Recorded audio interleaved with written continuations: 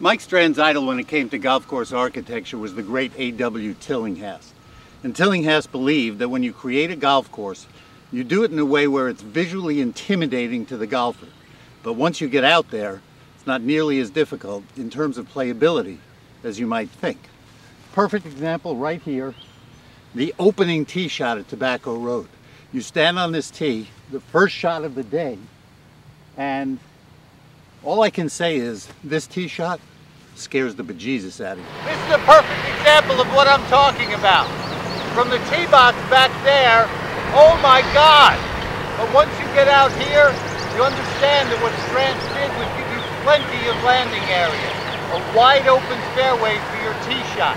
Completely different than what it looks like back up there. An unbelievable opening hole design here at Tobacco Road. What you got going on down there? Well, see, I had this kind of 100-yard shot and I pushed it right, which I sometimes want to do. And this is what Mike Strantz has given me. Bless you, Mike Strantz, wherever you are. It's just your normal sand shot, greenside bunker. I don't know, what do you think? 20 feet, 25 feet? Yeah? Where's the flag? I have no idea where the flag is. Brian, go show him the flag. Brian, go show me the flag. Right over the bush there. Right over the bush? Yep. Okay. All right. I practice these all the time, so I should be good at this.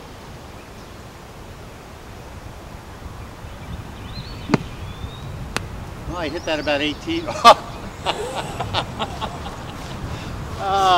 a cornice. Now, I thought that was fun. Now the fun really starts. And here's the quandary. Here's the quandary. I don't believe I can get this up to the green.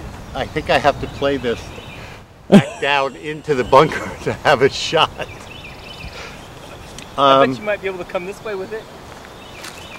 Brian has suggested playing it sideways. Well, sideways is over here. But the moral of the story, don't hit it here, pretty much.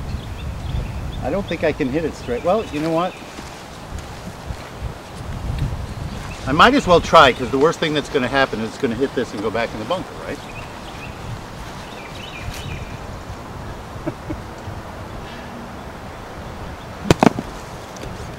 Like I said. Self-fulfilling prophecy.